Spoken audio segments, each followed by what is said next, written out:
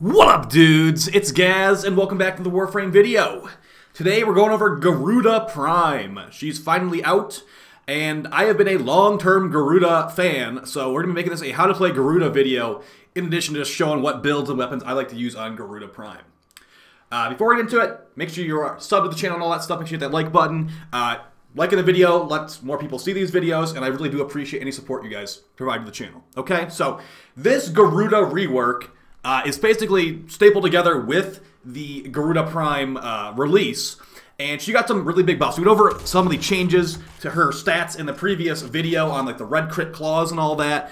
Guys, the red crit claws are so crazy. Like seriously, you can one-shot Steel Path Acolytes just with one punch. And Demolist too. That's a Demolist. One punch, he's dead.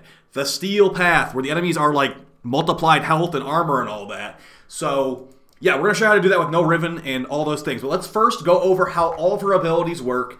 If you want to skip over this part, you know how to play Garuda or whatever, or you already know literally everything about her, go for it. So let's start off with her passive. Her passive has been, if you played a while ago and you haven't played in like the last year, she is very different now. Now her passive is every kill you get will give you increased damage for your abilities and weapons. 5% increased damage per kill, so I killed 3 enemies there. I have 15% increased damage, as you can see right here. This will also count for assists, so if I shoot the enemy and my teammate blows them up with a Kuva, I'm still going to get credit for that and get that 5%. But as you can see, after 5 seconds of not killing any enemies, it will start to drain by, I think it's like 1 or 2% every 2 seconds.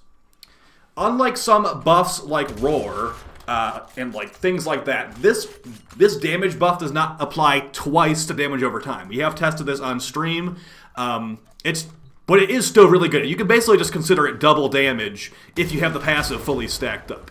It makes weapons that have really high base damage, like the Corinth Prime, the Kuva, really like whatever weapon you'll feel like, it makes them a lot stronger. They hit a lot harder once your passive is fully stacked up. And it's probably one of the best passives in the game, just because you need to just kill enemies. I mean, what are you doing playing Warframe? This is not Peace Frame, as we've gone over in the past. This is Warframe. You're blowing up Grenier left and right. Your Panzercat's probably blowing up enemies too. So this is a very good passive, and it does work on her abilities that deal damage as well. It does not seem to work on Helminth abilities, though. So if you subsumed, like, Thermal Thunder from Gauss, this passive should not be buffing that ability. But it will work on, like, her Bleeding Talons and all that. Alright, moving on to the first actual ability. Her passive is really, really good now, so definitely give it a shot. Her first actual ability is called Dread Mirror. What Dread Mirror is going to do is that you need to first target an enemy. Depending on how much range you have, you might not be able to target an enemy. So we have enough range to target that guy. Upon targeting an enemy with this ability, you will jump on top of them. Jumping on top of them will stun the enemy and knock them over, and it will do a brief stun for enemies in the area. You can recast this ability while it's active to refresh the duration of this shield. You knock them over, you get a shield and an orb from doing that. The orb is going to be basically a mini nuke you can toss out by holding the button down that you use to cast the ability. It's got impact damage at base, but there's ways you can make it do toxin and viral damage. So, additionally, once you get that shield out of there, that shield is going to be invulnerable to enemy weapon fire, but it's only in a single spot that you're facing at. So if I turned around, I'm not even moving, I'm looking this way, now the shield is behind me. A one-way directional shield, if you're positioning yourself right, can be very useful, but if you're like being very mobile, like I like to play Garuda, it can sometimes be a little bit lackluster. Not to mention, this shield, if you have the shield, tossing out the orb gets rid of your shield. Enemies shooting at that shield will increase the damage number of the orb, but since it scales off of the enemy's health that you're pulling the orb from, you can actually get some pretty good scaling damage with this, especially when combined with other abilities. One last thing before we get past this ability, there is a lot to it, to be honest. If you jump at an enemy that's 40% health or lower, it will instantly execute them, and they will die. So if you find enemies that are low health, just hunt them down, and you can even, like, that guy was 1% health. We were able to get the execute off before he died, so that's pretty nice there. Moving on to her second ability.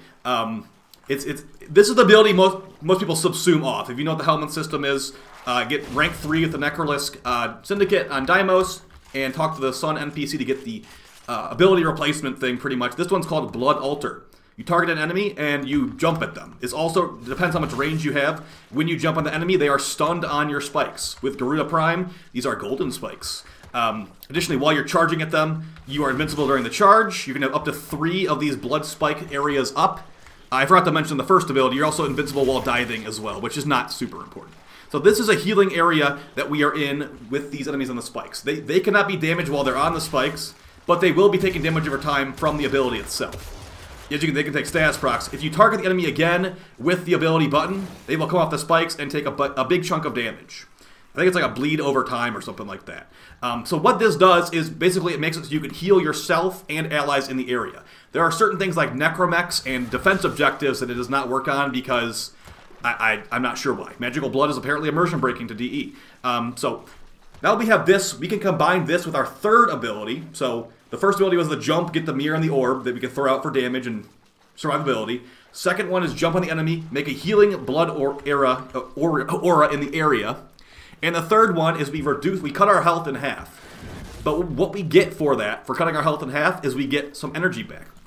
We're at 140 energy right now on full health. I use the third ability, and I get like 100 energy there. Now, we are getting healed by our Panzer Cat, so that's not normally what's supposed to happen. But what you can do between the healing of this ability, the second, and the third, you're healing over time, and you're cutting your health to get energy. You can have infinite energy and health with Garuda, which is why I normally don't even recommend to use the Arcane Energize extremely expensive and powerful Arcane on her, because you have an infinite energy and health battery right here with your second and third ability. Like I said, you could definitely usually subsume off the second ability because it's a stationary healing thing. Like, it's modeled by range to be fair, but if you're not in this ring, you're not getting healed by the ability. So it's viewed as a pretty weak ability by many people with niche use cases, to be honest. But yeah, this third ability, Bloodletting, it was recently buffed. Now it will remove negative status effects from you when you cast it. Lots of ability casting with Garuda, which is why I'm going to highly recommend that you run the Natural Talent Cast Speed Increasing mod to make it so you can just spam abilities faster, just be jumping around the battlefield at max speed. Definitely necessary. Now this ability that gives you your energy back for cutting your health, depending on how much the percentage of your health you sacrifice, it will dictate how much energy you're getting back. So if I use the ability, it's supposed to remove 50% of my maximum health at base. If I only have like 10% health left and I use the ability, it will not give me the full, I can't cheese it pretty much. Alright, so let's move on to the last ability here, and that is the one that most people know Garuda for. It is her fourth ability, the Seeking Talons.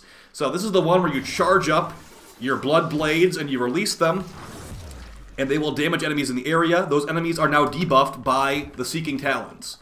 If I shoot them with a weapon, they have a high chance to get a slash proc that is bigger depending how strong the weapon was I hit it with. So if I hit them with this Corinth Prime alt fire shot, doesn't usually have slash built in, it can still proc slash.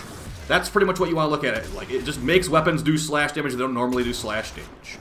As you see, that guy got annihilated, and this is without our passive even stacked up. So that's pretty much what it is. Now there's some things that are like, expert tips and tricks for this. You can use this ability while airborne. To release it, you'll stay airborne. You can jump on an enemy while you are airborne with that fourth ability to just like be an airborne menace. Additionally, you can also like backflip and stuff while you're in this ability to like reposition yourself. While you are charging up the targeting ring, you are now invincible. As you can see in the top right corner, gray health. We cannot be damaged or killed in that state. And like this also, it does technically deal something. It's not really a nuke ability. It will nuke enemies like level 50. But it is more for the debuff than the actual damage of the ability itself when you use Seeking Talons. At low levels, like I said, you can make it work. But yeah, so now that we've gone over how you can play her, like the whole like rotation is just like jump on the enemy, get your blood altar going to heal yourself, get your energy back, use your 4 if an enemy is too high health for you to kill right away, and then just move on from there.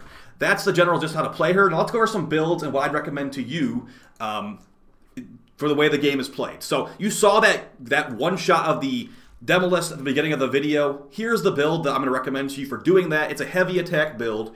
So how this works is that when you are playing Garuda Prime, this is for Prime specifically, and you don't have a normal melee weapon equipped in this slot, you go up to all the way to the top, you click None, then you get access to the special Garuda Prime melee weapon Talons. These have some of the highest base stats of any weapon in the entire game, and with a build like this, you're getting red crit, like Doom punches nearly all the time. Now, if you are going to be running this build, I would recommend that you go with Zenarek Focus School for the heavy attack efficiency. What that means is when you do a heavy attack, you will not lose all of your combo multiplier at once.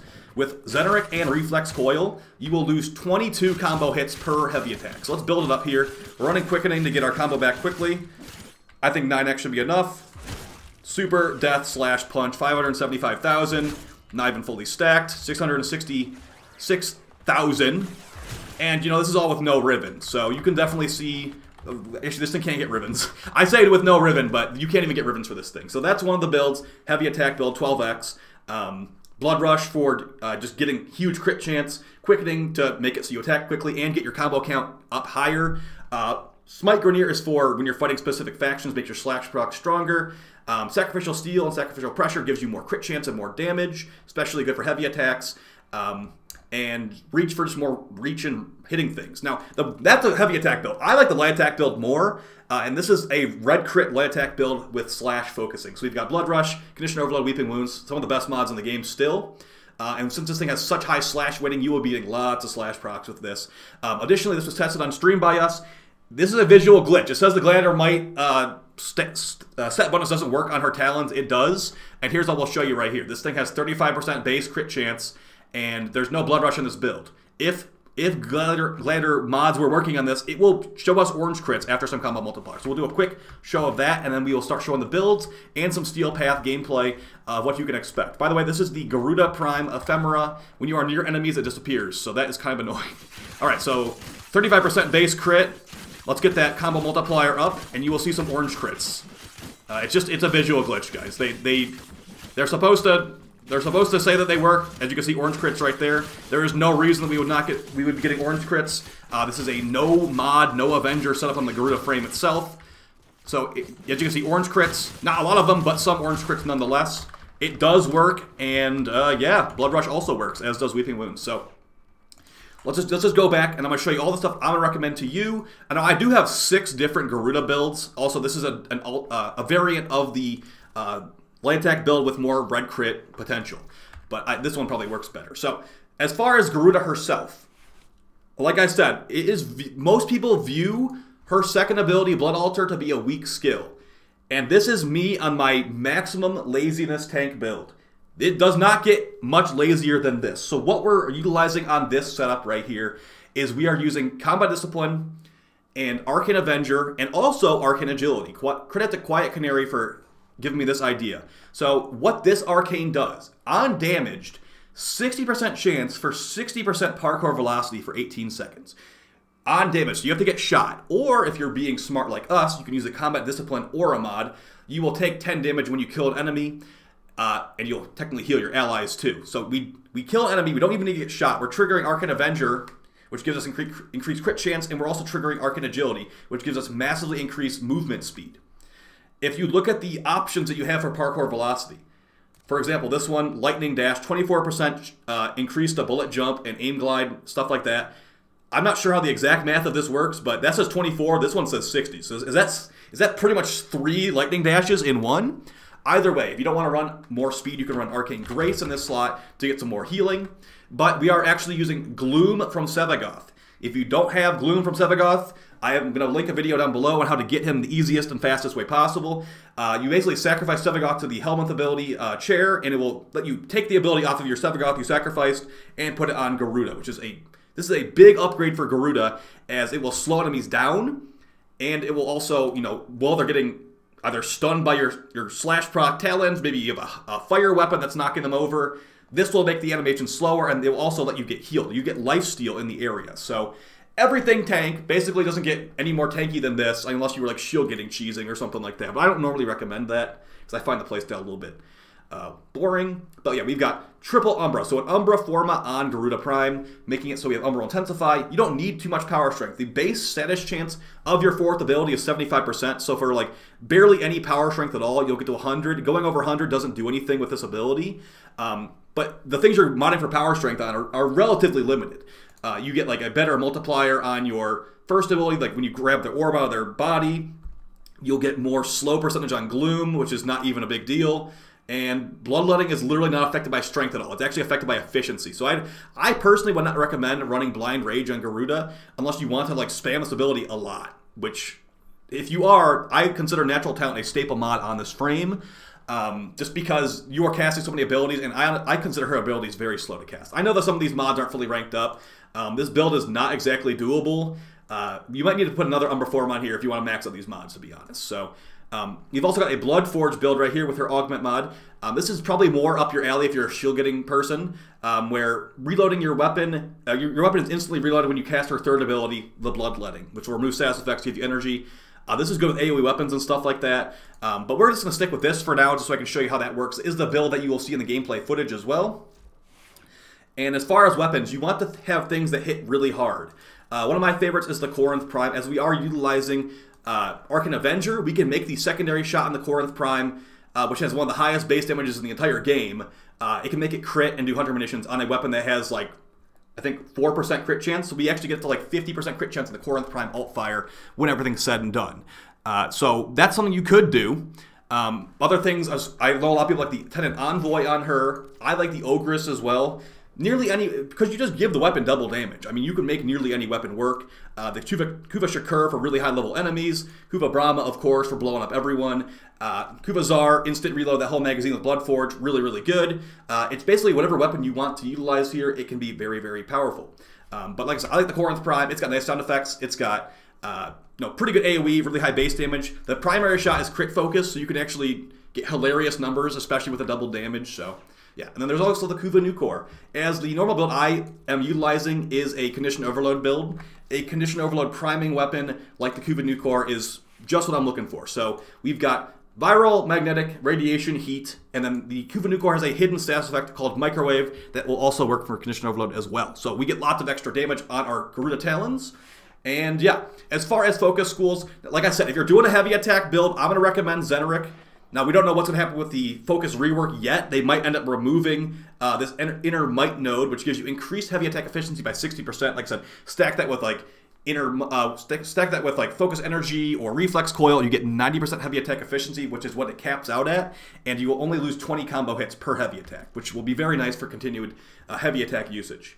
I usually run Naramon though, because I'm doing light attacks most of the time. I find them more fun. And, you know, we have nearly endless, yeah, this is the one right here.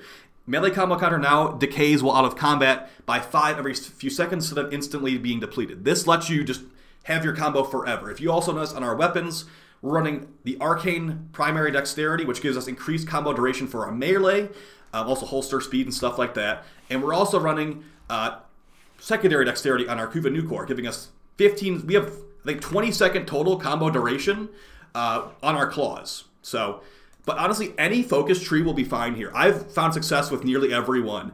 Matarai for increased elemental damage and physical damage. Keep in mind, the elemental damage increase and physical damage increase from Matarai does not apply damage over time, which is why I ultimately decided not to do it. But you can definitely still get big damage out of this. Vazarin is an oldie but a goodie. Now, the fact that Garuda doesn't need to be low health anymore kind of made me not want to run Vazarin as much anymore. But it is still, you know, invincibility if you are spamming it all the time, the Vazarin dash. So, really, guys, any focus tree you want. Unairu is going to be getting reworked with Angels of Zeramon like all the other focus trees. So maybe it will be, you know, I think it's going to have like Prime Sure-Footed built in. So if you don't have Prime Sure-Footed, Unairu might be a really good call, as she doesn't need Zeneric energy regen. You don't even need Arcane Energize. That's why we're running Agility and Avenger. And you really have lots of options. So it's a fun frame that you can, you know, you don't have to have all the meta gear. You can use off-meta stuff and find good success on the Steel Path, even for normal missions. Like I said, her 4 is really not a nuke skill. It's more of a debuff skill. But for the star chart, it is a nuke skill. A slow nuke skill, but a nuke skill nonetheless. So just moving on past that. So I've heard some people trying to say that there's some like hidden buff for Garuda Prime's Talons where it shoots out like a heavy attack shockwave and it has like increased range or something like that. I hate to break your bubble or burst your bubble, but we actually tested that shockwave heavy attack on stream and it's purely visual.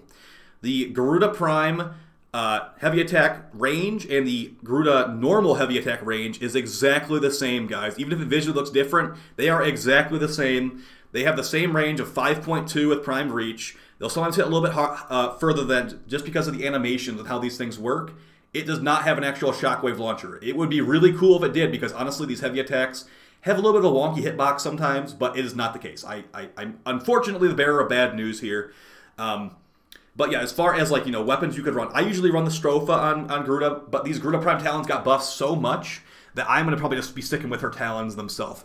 Because, I mean, this is such a powerful melee weapon, might as well use it when you're on the only frame in the game that actually can equip them. So, yeah. As far as would I recommend Garuda Prime to you, I would, but at the same time, if you watch my Gloom Nezha video from like months ago, and you're looking to try to get in the Steel Path, that's pretty good for the Steel Path still. Now, unlike that Gloom Nezha video, you don't even need any weapons really to make this work, although I really would recommend it. You can clear the entire Steel Path by using her 4 and her 1. By the way, her 4 does work on Acolytes. The slash debuff will work on Acolytes and make them take big slash procs. Not sure it works on Demolist, but you can just one-shot Demolist with your claws anyway, so who even cares? Oh yeah, so some other things. For the Garuda Prime Talons themselves, there are 3 stances to choose from. There's Vermilion Storm, there's Malicious Raptor, and then there's 4 Riders. My advice to you is to choose between either Malicious Raptor or Vermilion Storm. 4 Riders has never felt very good to me personally, as someone that has tried them all out. So what you're looking at between Malicious Raptor and Vermilion Storm. By the way, the gameplay footage you see on screen now, this is Vermilion Storm. Vermilion Storm has a lot more like, you know, sweeping arcs around you, more for multi-target hitting.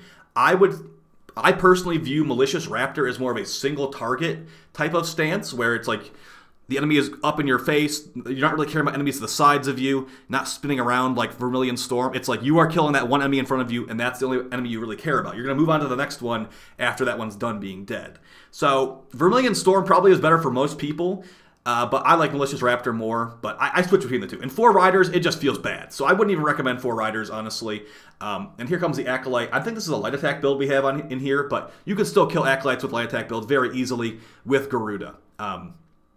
Yeah, remember the Acolytes are immune to viral procs, so you can't really hit them with the Kuva Nukor to make them take more multiplicative damage. So let's see. We didn't use the Corinth, did we? We did a couple light attacks, and they're done for. Yeah, really, really strong. Any weapon will do. Like I said, I've used a Nataruk with Garuda Prime. That's been pretty powerful. I've used, you know, Ignis Wraith, Amprex, Vermisplicer. You name it, I've probably tried it out. So that's pretty much it for the video. Hopefully you guys found it helpful. Hopefully you feel like a better Garuda player after this. And we're going to briefly just show the combo I didn't show at the beginning of the video here. So since we've got some, you know, some power strength now, we have a 100% bleed chance on our 4th ability. Here's what you can do if you want to like not even use weapons. You're going to hit them with your 4. You're going to grab an enemy with high health in the area, so heavy gunner, and then we're going to throw the orb at all these guys affected by our 4. As it is scaling off of their maximum health, it will cause a slash proc that is very, very good. And like honestly, you can see huge numbers with this frame. I'm not even trying to go for max damage numbers right now. And here's agility. We basically move at like mega speed. You are speedy, dude, with Arc and Agility proc. So I highly do recommend trying that one out. As you know, this frame is not the fastest. Like there's no real speed abilities on her. But when you put agility on, you are a speed frame. So that's pretty fun. But remember, you will need to be running Combat Discipline to make that work without getting shot, actually. So make sure you like that video if you guys enjoyed it. I will see you next time. I did put a good amount of work into this, so it's because it's a frame I really like, and I hope that you guys enjoyed the video as well. Take it easy. Peace.